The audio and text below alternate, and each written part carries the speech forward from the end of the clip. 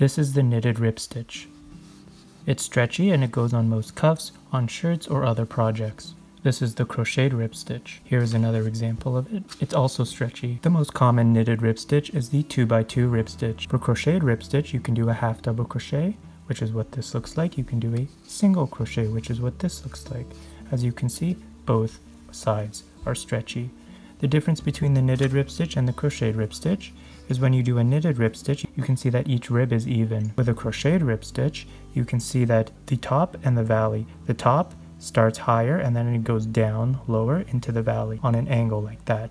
So if we show it here, you may be able to see it at the top here, and it goes down into the valley like that, so it's on an angle as opposed to directly flat. And you can see it with more definition here. It looks more like scales when you do the single crochet rib stitch. This is how you do the rib stitch when you knit.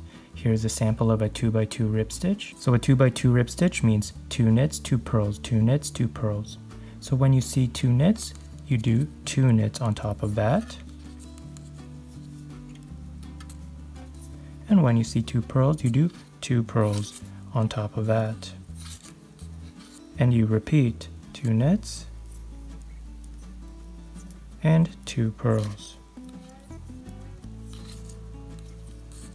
Here is an example of a double crochet rib stitch. We work it in the flat. So to start your crocheted rib stitch, turn your work to begin a new row, and we're going to chain 3. We're chaining 3 because we're doing a double crochet rib stitch. You chain 2 if you're doing a half double crochet, chain 1 single crochet rib stitch, and chain 4 if you're doing a treble crochet rib stitch.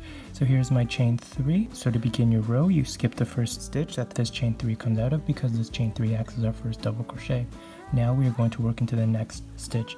So each stitch has 2 loops, the front loop and the back loop. Into the back loop, the one that's furthest away from you, you do your double crochet.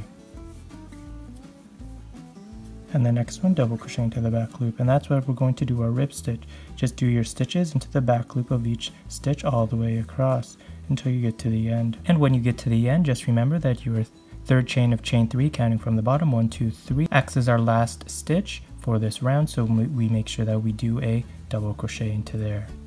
The third chain of chain 3, and that will be our last stitch. Then you turn your work and you begin your next row. So there you have it, the difference between a crocheted rib stitch and a knitted rib stitch. So thank you for watching. Please check out my other videos on my channel. I have more tutorials for you, such as the purple sock slipper and that pink hat.